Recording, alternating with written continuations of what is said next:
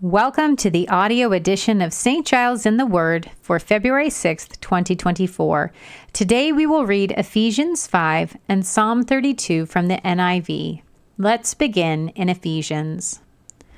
Follow God's example, therefore, as dearly loved children, and walk in the way of love, just as Christ loved us and gave himself up for us as a fragrant offering and sacrifice to God. But among you, there must not be even a hint of sexual immorality or of any kind of impurity or of greed, because these are improper for God's holy people. Nor should there be obscenity, foolish talk, or coarse joking, which are out of place, but rather thanksgiving.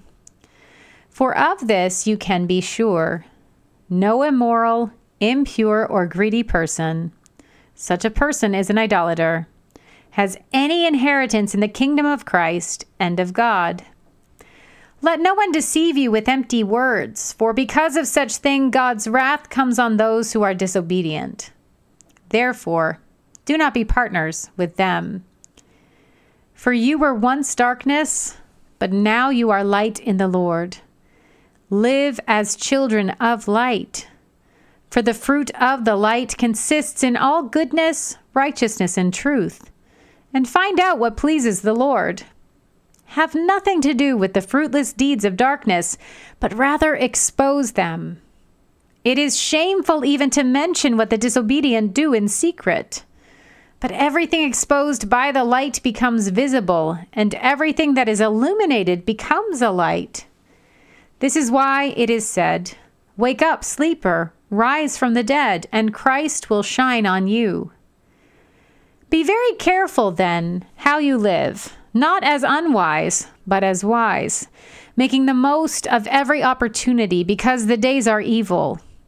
Therefore, do not be foolish, but understand what the Lord's will is. Do not get drunk on wine, which leads to debauchery. Instead, be filled with the Holy Spirit, speaking to one another with psalms, hymns, and songs from the Spirit. Sing and make music from your heart to the Lord, always giving thanks to God the Father for everything, in the name of our Lord Jesus Christ. Submit to one another out of reverence for Christ. Wives, submit yourselves to your own husbands as you do to the Lord. For the husband is the head of the wife, as Christ is the head of the church, his body, of which he is the Savior. Now as the church submits to Christ, so also wives should submit to their husbands in everything.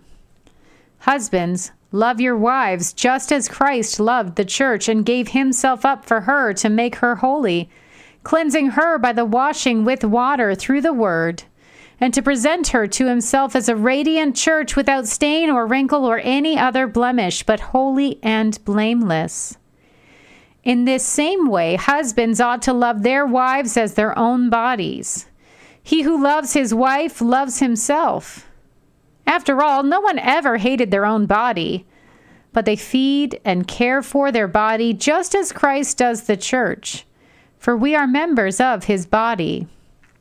For this reason, a man will leave his father and mother and be united to his wife, and the two will become one flesh. This is a profound mystery, but I am talking about Christ and the church.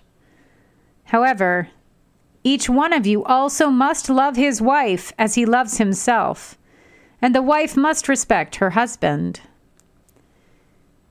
We turn now to Psalm 32.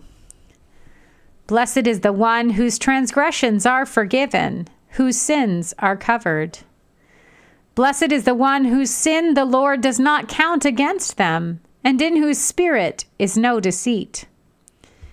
When I kept silent, my bones wasted away through my groaning all day long. For day and night your hand was heavy on me. My strength was sapped as in the heat of summer. Then I acknowledged my sin to you and did not cover up my iniquity. I said, I will confess my transgression to the Lord, and you forgave the guilt of my sin. Therefore, let all the faithful pray to you while you may be found. Surely the rising of the mighty waters will not reach them. You are my hiding place. You will protect me from trouble and surround me with songs of deliverance. I will instruct you and teach you in the way you should go. I will counsel you with my loving eye on you. Do not be like the horse or the mule, which have no understanding, but must be controlled by bit and bridle, or they will not come to you. Many are the woes of the wicked, but the Lord's unfailing love surrounds the one who trusts in him. Rejoice in the Lord and be glad, you righteous. Sing, all you who are upright in heart. This is the word of the Lord for the people of God. Thanks be to God.